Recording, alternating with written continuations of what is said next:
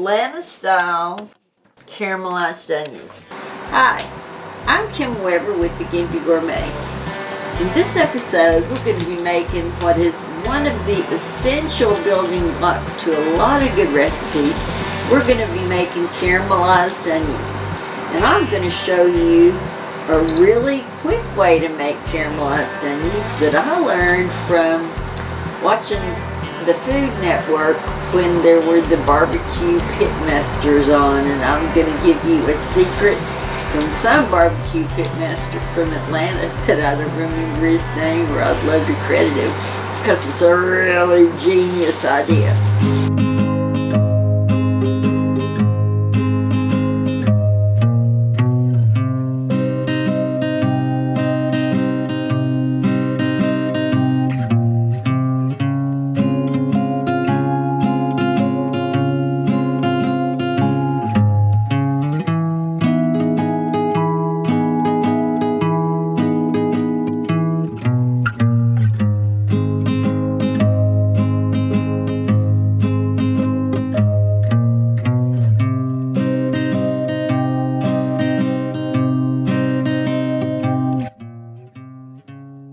What we've got here is kind of the safety guard for this, and I would advise to always use this because this blade right here is sharp.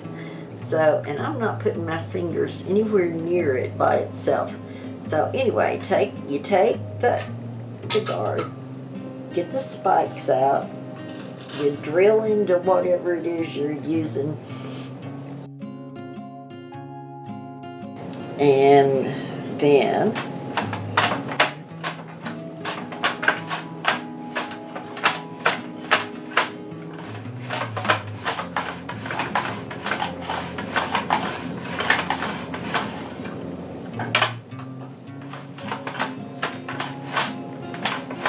you can keep pressing down so that your onion stays close to the blade. Notice I'm keeping my left hand on this stand back here to the left of the mandolin because I want to keep it stable.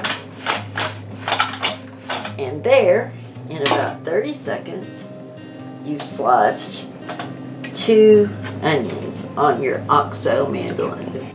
Here's what you've got. 2 small onions sliced really thin, and they're here ready to be added to caramelized onions. So what I would say is this is a very effective, very cost-effective tool. It's going to save you time, it's going to save you money, it's going to save you energy if that's a problem for you. It is for me. So what I would suggest do is get yourself an OXO Mandoline and you'll not be disappointed.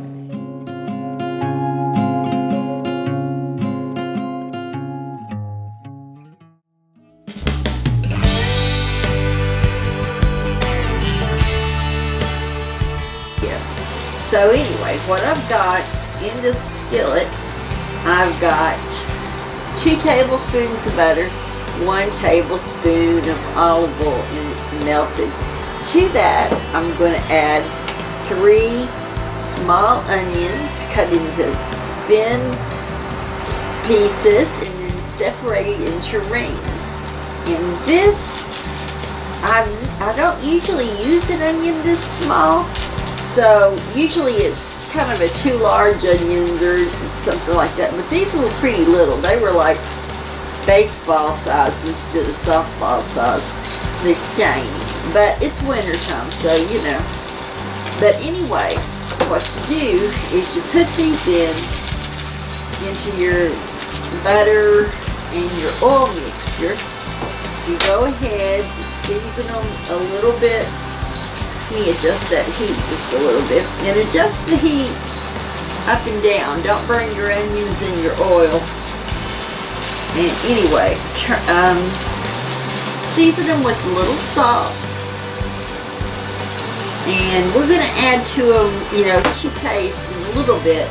If you're wondering where the pepper is, in a little bit we're going to add some, I like red pepper flakes in these. I think it gives them a good bite, a little zesty kick, but that's your taste. You might like white pepper in them, you might like regular fresh ground black pepper. There's lots of different things. I just happen to like the red pepper flakes because I use these for a lot of different things. I use them in a lot of different recipes. I have a short rib recipe, which I'll be sharing with you soon. It takes caramelized onions. I make a tomato pie that takes caramelized onions, and the most common thing that I really enjoy putting them with is I make a quesadilla that's apple and caramelized onion and shredded Mexican style cheddar cheese on a flour tortilla grilled on the George Foreman grill. So look around, in a little bit that recipe will be up, and it's really easy and really worth it. And every time I make it, people are like, oh, this is a great hors d'oeuvre, which it is. So there is nothing exciting about, you know, the cooking of these. What's exciting about them is what you can do with them. It takes a long time. It takes about 20 minutes. That's why it's a good idea to make a stash of them. Because, like I say, they're a building block. So what I'm going to do now is season them with just a few red pepper flakes, or as Lydia Bastianich called them, pepperoncino.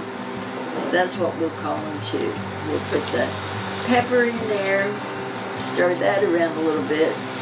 Then it's time for the secret weapon, the Coca-Cola. And I don't cook much with Coca-Cola, but this is the one time that I think it's essential, because this will save like 30 minutes of more cooking time. It helps your onions to caramelize. You get a good brown color on them, and it gives them a good sweet taste. So it's worth it. So you can probably see it sizzling up here. So let me take care of that, and then we'll be back with you. I'll be back with you next time. So I added an additional little splash of Coca-Cola just to help it kind of cook down a little more. The heat I've got at about, I'd say, a medium. At one point I had it at kind of a medium to high, and then I turned it down when the onions started really, cooking down. So I'm going to turn, if you hear on your sound, if you think you hear a fan, if you do, the little induction eye that I use to prepare on this surface has a fan in it. We're back, but here you have it. Atlanta style caramelized onions with a little splash of Coca-Cola. So we hope you enjoyed the time you spent with us on Gimpy Gourmet. We hope that you'll make this recipe and keep a stash of these caramelized onions in your refrigerator. They'll come in handy. They keep for about a week after you make them, and you can use them so many different ways. You'll find out that they're an incredibly versatile condiment. So we'd like for you to give us a thumbs up, subscribe to our channel so that you'll hear from us, and we can let you know when we've got a new video up. And as Warren Zevon said, enjoy every sandwich. Just be true, and all that sweet stuff comes back to you. Be the apple of somebody's eye. Be that